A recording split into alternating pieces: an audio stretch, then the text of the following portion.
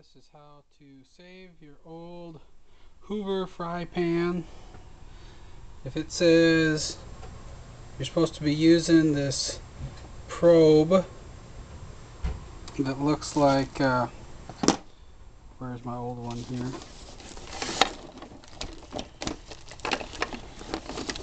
It looks like that. You know, you can't find those anymore. And what you got to do is get a Dremel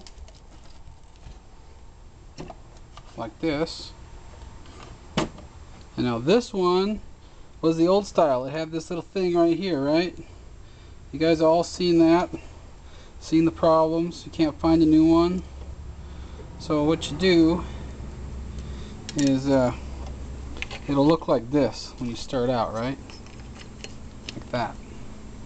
You take out the two screws, you pull this out, then you get your Dremel and you cut this off nice and flush. Be careful, don't hit the edges. Don't hit the edges, just flush it off. Then I used a center punch and I punched a little notch right there just to start my drill. And then you take a small drill.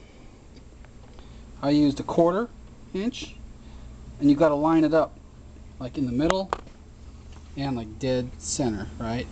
So it's not, you don't want any of this kind of drilling, right? You don't want any of that kind of drilling. You want it like that, right? So use a 1/4 inch, and I went in all the way like that, right? That's kind of my pilot hole, so I can still fix things if I get it wrong. Then I went in with another one, and the next one I used was 5/16, and that's how I kind of lined it up. Now you want to make sure, if possible, you leave this little extra metal back here, okay? You don't want to be taking all this out. It's just how the casting works out on these, okay? So I use that. And then the last drill, see, and I'll just use my Ryobi here. The last one's this one, and this one, let me get it out. This is the final size, and this is a 21/64. So it was a 21/64 right here. This was my last hole right here, this one, 21/64. Now you say, well, why are we doing all that? I'll tell you why. Because you can buy this baby on eBay for, not eBay, excuse me, well, eBay too, but Amazon for $11. $12? It's this one. Master Heat Control Presto. That's what it is. There it is. And this works with like everything. So look at this.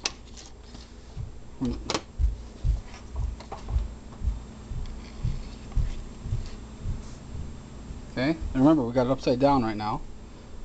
Let's see how that probe goes through there, and this kind of holds it in a little bit right there. Right? And yeah, you're going to have some sharp edges around the top. These are kind of sharp, but hey, who's under there anyways, right? So this is what gives you second life. You notice this is one of these stainless steel tops, right? Real nice ones. Here's another one. This was a later model. This one already had the hole. See, that's how they made them later on, right? And this one came with this temperature controller, and this fits in here. So this was my test one, so I knew that I had the right thing. This is 1500 watts, it says up here,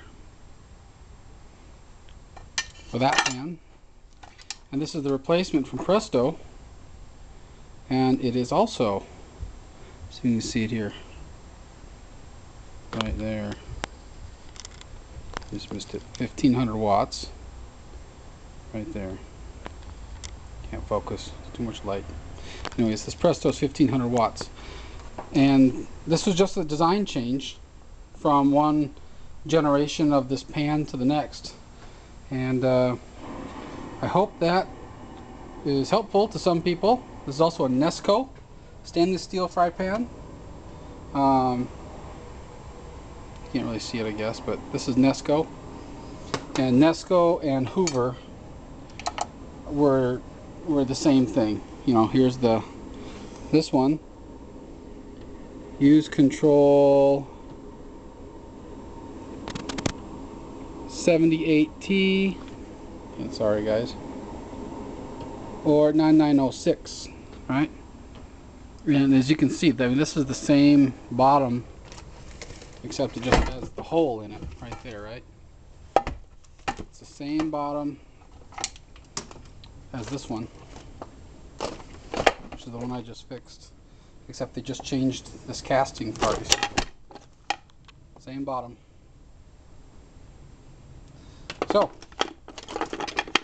hope that helps some of you on saving your fry pans. I see a lot of people looking for replacements of this baby, and you know, these things, you just can't get them anymore. They just burn out. But this is a standard design right here, this Presto. This fits everything from like the I want to say 80s moving forward, because they standardized the design. And if you're wondering, there it is. See? Pokes through. That's on the...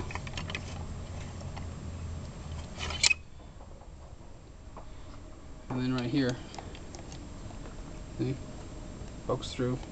Just change the design a little bit. And yeah, I'm going to put this back on like this here. Right? Put my screws in there. And there you have it. Right there. Just got to put the screws in. Pokes through the same, and we flip it over. You see, there's plenty of room for controls.